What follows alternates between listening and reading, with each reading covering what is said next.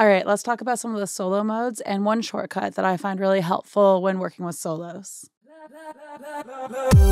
I'm sorry my voice is gone. Just before we start, I just want to apologize. My voice is gone. I don't know what to tell you about it. I don't know what to do about it. Slowly, it's coming back, so hopefully it'll be back soon. But with that said, what I wanted to talk about today, I was kind of setting this up to do a little demonstration. These are two of my songs, so that, copyright, blah, blah, blah, whatever. But I was going to do a demonstration that was talking about this one trick involving when you're working with reference tracks. But I got a little distracted, and I remembered that this one thing kind of drove me a little bit crazy for a while, and, like a while back. And so some people online might be wondering about it, might find this helpful, might find this useful. So I'm getting a little sidetracked. I'm going to do this video first. So the first thing that I wanted to talk about today is that within your options menu, you have solo modes, right? So we can talk about this in a different video. What we're going to be talking about here are these bottom three options. So I think of Latch as being like the normal way that solo mode works. Maybe that's just because I tend to live in it myself personally, and the people that I learned from tended to live in Latch. But the way Latch mode works, right, is that if you solo something, it stays soloed. For example, I'm not clicking and holding down the button. If I add another solo, now I have 2 tracks soloed. I have to click it to unsolo it, that kind of thing, right? So we have that mode. And then we have the X or. And basically what that does, it explains it in the description here.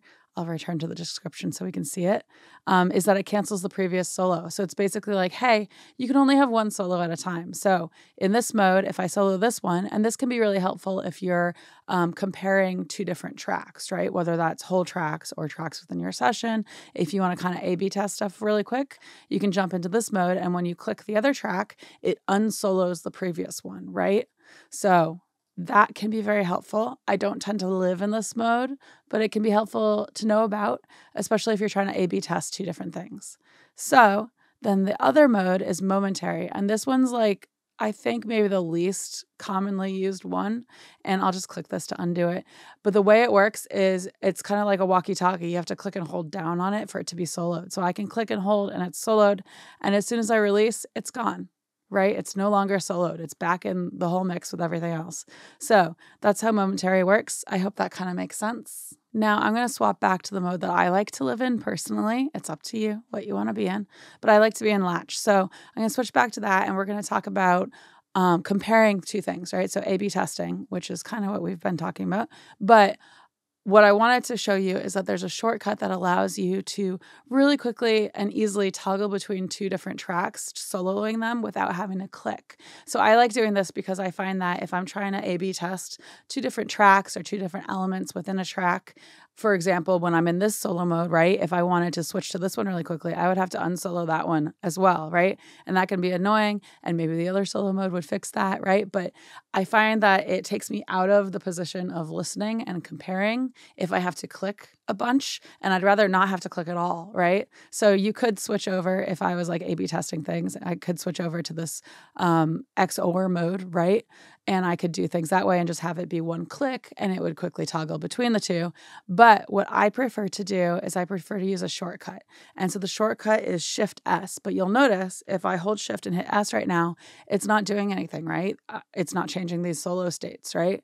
So the trick here, and this is what kind of gets a lot of beginners, right, is that you have to look at where your actual cursor is within your edit window. So right now my cursor is on my master fader. So you'll notice that wherever your cursor is what's going to get toggled. So as opposed to choosing and highlighting the 2 tracks involved and then trying the shortcut, you have to focus more on where your actual cursor is. So for example, right now my cursor is just on this top track. So if I do Shift S, it's just going to toggle the solo state for that one, right? So Shift S to toggle solo state. But if I want to compare the 2, what I can do is just solo 1 and then hold Shift and hit the semicolon. And so that highlights the 2 tracks. So the semicolon's like a down arrow in Pro Tools. It just retains where your highlight is. I use the P and the semicolon all the time for that kind of stuff. If you watch my channel, you might have seen that before, but that's what that is. So now I have the 2 tracks highlighted. So if I do Shift S, now it's really quickly A/B testing between the 2 without me having to shift into a different mode, right? So I like using this way a lot. Another thing you could do is if you dig into your settings here, let me find it really quickly. So if you link your track and edit selection, that'll do this for you as well. So you'll notice if I click over here, now my track selection is matching where my cursor is. So what I can do in that case, if I have that setting on, I don't like to live with that setting on. I don't really know why. I don't have anything really against that setting, but it automatically puts your cursor here for you. So you can do Shift S and toggle that way. So if you do have that setting on, link track and edit selection, then you can just choose the nameplates for the tracks you want to A/B test and do it that way if that's easier for you. So I think that's about it. I think that's everything I wanted to talk about today. It's just a few little things about features within Pro Tools that help me when I'm comparing and contrasting and using the solo option. So the solo feature, right? The solo feature. All right. So that's about it. I hope you like this video. My voice is dead, so I'm trying not to talk too much. Let me know what you think in the comments below. Like, comment, subscribe, all that stuff. I have a Patreon. It's patreon.com/CatoNoise. My patrons get access to additional content. Most of what we've been focusing on lately is the Discord server, so feel free to check that out if you feel so inclined. And other than that, I come out with new videos every Wednesday, and thank you so much for watching and hanging out with me, even though my voice is shot. Okay, bye. Okay. I would say something here, but I don't know what to say, and my voice is dead, so I probably shouldn't talk too much. So instead of talking here and having a little blooper reel, I'm going to try to film another video maybe, or maybe I should not film another video because like then I'm going to have more videos where my voice is shot. So this is the dilemma. Do I do more work later, or do I do it now and make everyone deal with my voice? I don't know. I don't know what the answer is. What do you think the answer is? It's too late. I've already made the decision if you comment about what the answer is, but it might help me in the future. I'll probably lose my voice again. Okay, bye.